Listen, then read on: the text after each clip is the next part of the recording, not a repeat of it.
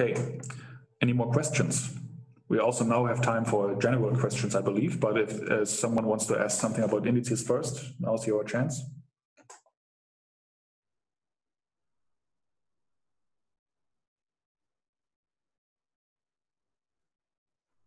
Okay, then we'll stop the presentations here and carry on to the general questions that you have posted in the Google Docs. I'll just keep this open. So, questions for Tuesday. Including a simple struct with header-only getter-setters is problematic in CUDA because the functions are not declared global or device. Can alpaka work around this problem? Someone from my colleagues actually answered this in text already, but maybe you can rephrase it here on the video conference. Yes, that was my question. So the idea was to try and get root structures inside a kernel, and just the getters and setters of root do not have any hook. Actually, there's no defined hook in this library. So it's an external library. The data is usually like that. So it means we would have to hack in some macro in front of the functions of this external library to get it run in the kernel. It's a general problem, not limited to alpaka, but I was hoping you had a hack for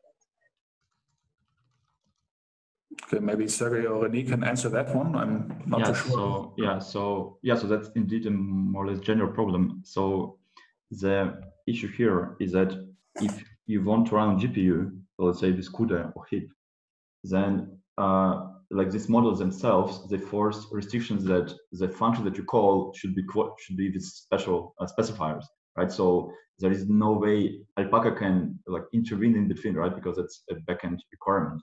So if you just do it with alpaka code without any specifiers, you are still able to use alpaka CPU backends, the OpenMP or TVV, but it will not compile for alpaka GPU backends. But once again, I just feel there is nothing alpaka can do in that reason. It will be exactly the same if you try to call this CPU side code from CUDA, right? So I feel if that's a problem, then maybe alpaka cannot really solve it automatically. Yeah, thank you.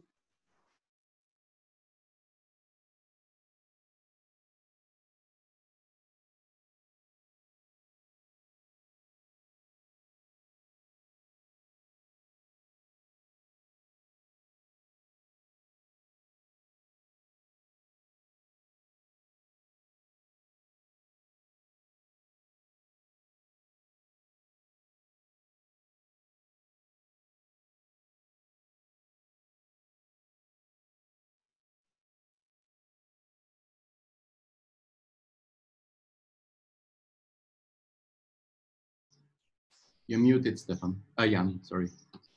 Oh, okay. I just talked for nothing.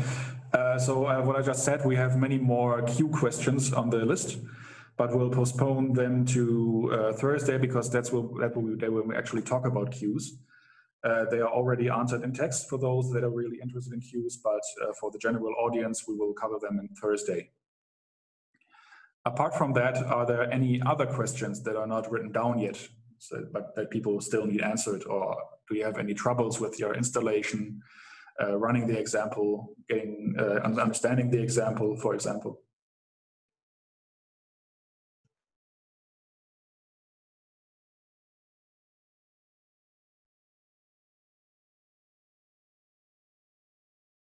Okay, then I guess we're done for today.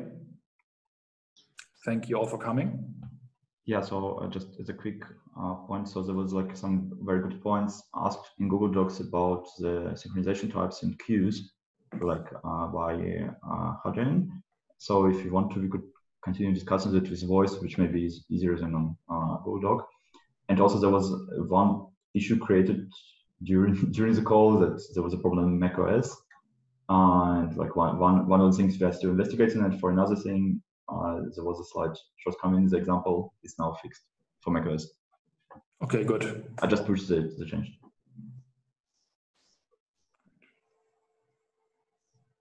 Maybe another question. So about grids this time, on topic. If you have, for example, 2D data whose size is not a multiple of your block size, what do? Do you emulate it or do you forbid it if the underlying API does not support it? No, but like, is the question about the workload distribution? So how to distribute this work between threads? No. Or is it a question about memory buffers? No, it's about the kernel execution configuration. So let's say that I will type it in parallel in chat so that you have numbers. You have maybe 16 by 16 blocks. Mm-hmm. And your domain is like 201 times 248. Yeah. Okay, I see. Okay, so yeah, so that's a fairly standard, well, issue or thing. So there are a couple of ways to approach it. So the way that we demonstrate so far, or like we'll demonstrate in this workshop, is the most straightforward approach, where you just do one, like as many threads as you have work items. So in your case, it would be like 201 by 248. And how you do it is that you normally will fix your block size. Let's say 16 by 16, like you wrote. And then you compute the number of blocks as a ratio, and you take the upper integer part. And then inside of the kernel, you just check, you take this, you get your thread index, and then you just check whether this is within your matrix bounds or not. So that would be the most straightforward approach. Then alternatively, you could also do a more generic approach where you do not rely on number of threads being equal to your to size of your buffers. In this case, inside of your kernel, you will have a loop. That's also like kind of how CUDA applications sometimes do, right? So then inside of the kernel, you just have a loop over elements with a normally with a stride that's equal to number of threads. And in this case, you just write it generically so that your kernel doesn't depend, like it will be correct with any configuration of threads and blocks. So you mean you use linear indices and you do the conversion yourself, right? Well, you don't have to do. I mean, linear or not, it depends on the application, right? So if you do work with matrices, then maybe it's actually easier to stay with two-dimensional indexes.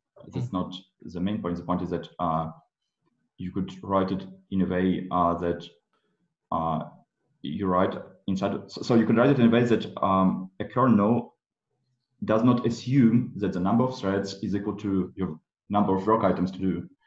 And then you need to write it more generically. So then inside of the kernel, you just have a loop.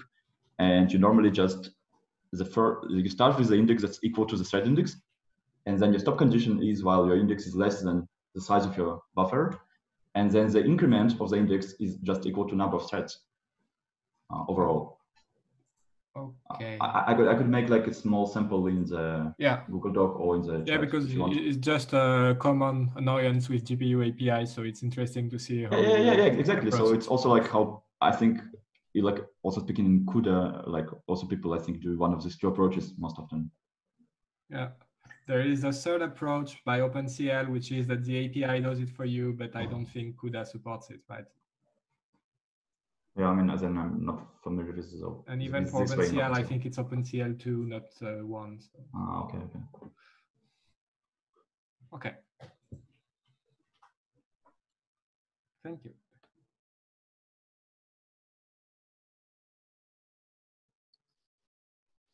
Okay. Any more questions? I have another question. Is there any way or plan to control the vector units in the CPU through alpaka to map the indices to them or somehow? There's no direct way, so you can't. So you obviously can use CPU intrinsics or so inside your kernel, but then you will sacrifice portability. The way we recommend is using a loop inside your kernel, as you would on a normal CPU code, and just loop over the number of elements that you can define in your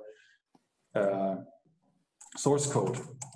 So if I'm opening the Hello World kernel here, you have in line 73 the elements per thread. I hope you can see that. Yes. And this is set to 1 here, and we'll usually start with 1 because that's the common approach. But if you can also set this to 4 or 8 or 16 or something, and then you can loop over the number of elements per thread in your kernel. So this is a good way for the optimizer to put this into SIMD registers. Okay. Okay. Thank you.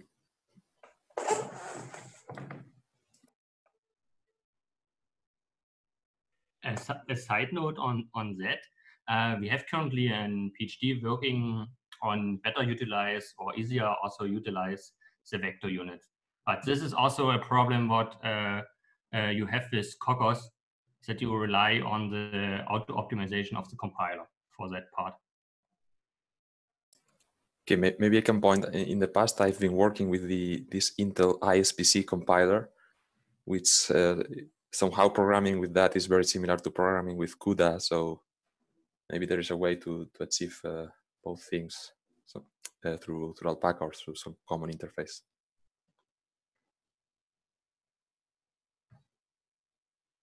Yes, we are working on that. Okay, thank you.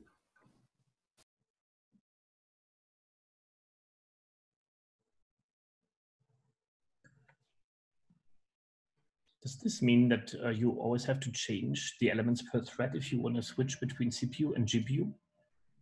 You don't have to, you can. So you can also leave it at 1 and just launch a number of CPU threads that works on exactly 1 element. But it really depends on your algorithm and how it translates to ideal CPU or GPU patterns. Yeah, I've worked a lot with auto-vectorization, and by now the compilers are decently smart. So as long as you write simple code, not many branches, no function calls, it's all going to do nice vectorization.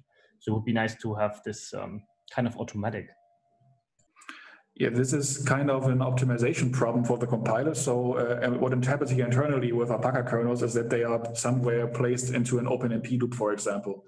And if your kernel is already quite simple, the default kernel will already probably be vectorized or otherwise optimized by the compiler. But there may be more complex kernels where this isn't the case, and the compiler can't automatically use SIMD registers. So in this case, it might be a good idea to use elements per thread and insert the loops into the kernel yourself. And okay. so just to adapt, yeah, so that's also what we try to do. As I think I already mentioned yesterday, so like in GPU, what we do, we have a central particle traversal parallel 4, which is just specialized in 2 ways. One is for GPU with this target loop, and one is for CPU with this exactly like 2-layer loop that is for vectorization. So yeah, so I think the reasonable way is just to have it in a smaller loop, and then you can optionally add Pragma and PCMD or whatever your compiler wants for vectorization if you need it. And I would actually, upon also working with this for many years with compiler vectorization, I must say I have an opposite opinion from you. I think they're still extremely bad at vectorization. If the code is not trivial inside, then it's horrible, in my opinion.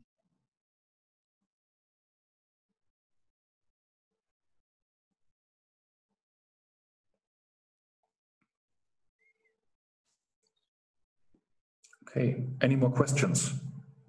Maybe a comment about someone saying that this element per thread setting must be switched from one value to another between the CPU and GPU. Actually, even on the GPU, it can be a good idea sometimes to process multiple elements per thread if your threads are very short running.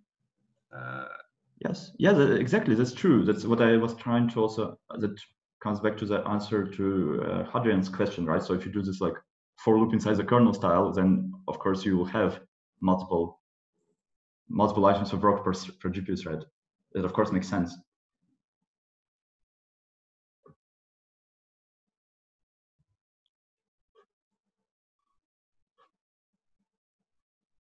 I think I will create maybe myself like a Google Doc entry for that question. Oh, there is already one. I think I will try to clarify the points there in the answers. Oh, we have a new question in the docs. Yeah, it's just put on the bottom of the list. That's why I also didn't see it originally. Ah, okay.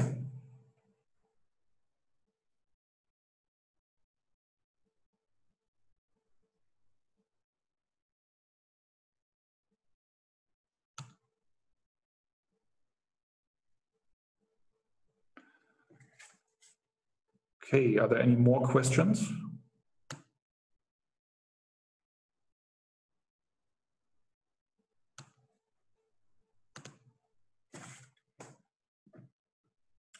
I guess not. Okay, so thank you very much again for today's presentation and teaching. I guess I propose we stop here then, and we reconvene tomorrow at